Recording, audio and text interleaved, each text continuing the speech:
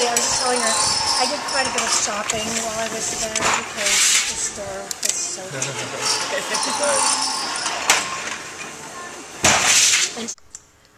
So the first step for making eau de vie is that we receive fruit here at the distillery from the local growers. And when they're at the peak of ripeness, we crush the pears.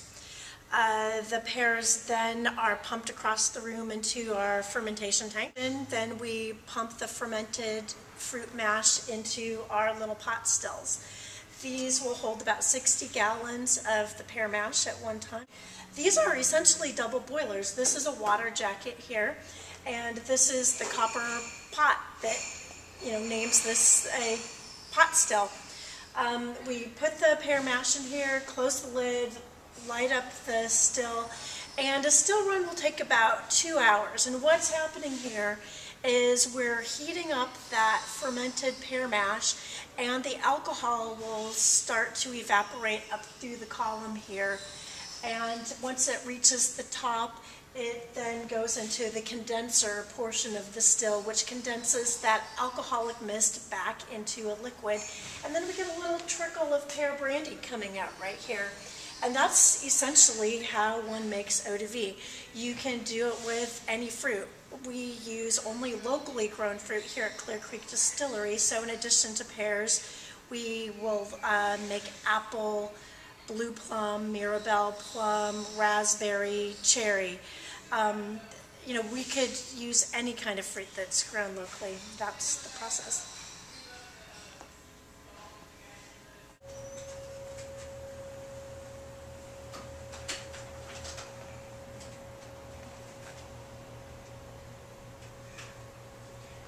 I'm here with Steve McCarthy, owner and distiller of Clear Creek Distillery products, eau de vies, brandies, fruit liqueurs. We don't make that pear aroma. The pear made that aroma. We try to capture that aroma by ripening the pear perfectly, by crushing it at the right time, by fermenting the entire pear in a mash, not adding any sugar, not adding flavoring, and then pumping the fermented mash of the pear into the still.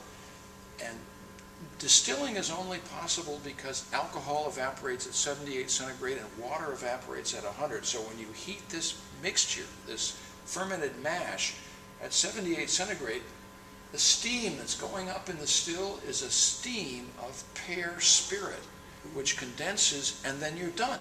It's all made here. We're in a warehouse in Portland.